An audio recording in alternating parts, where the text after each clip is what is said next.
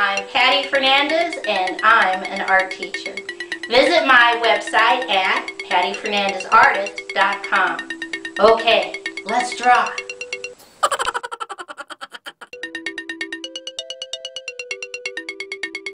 Today's project is how to draw a taco.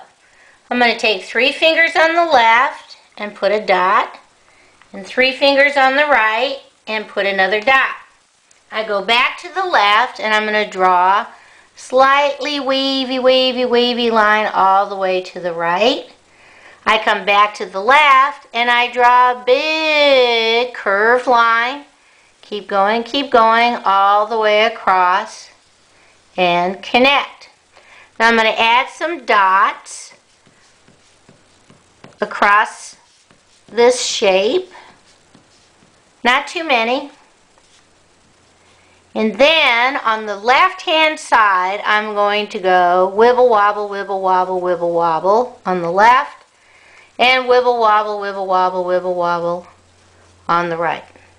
I come back to the left and I'm going to go wavy line, stop, make a space, wavy line, stop, make a space, wavy line, stop, make a space, wavy line, stop, make a space, wavy line, stop, and make a space.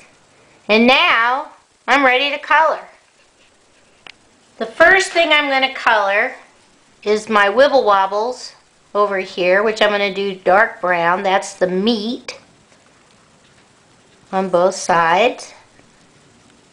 And then I'm going to lightly color this section with my brown.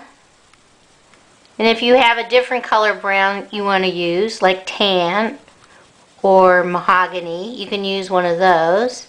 But I'm just going to lightly color that for the shell. And then, right where I have my spaces, I'm going to take a red crayon and I'm just going to fill in between the spaces with a red shape. These are going to be my tomatoes. Then, the last thing I do is I take my green and I color the insides of these wavy lines for my lettuce all the way across. Okay, let's see what it looks like when it's all finished.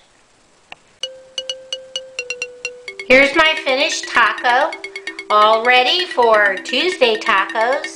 Yum! Okay, bye-bye.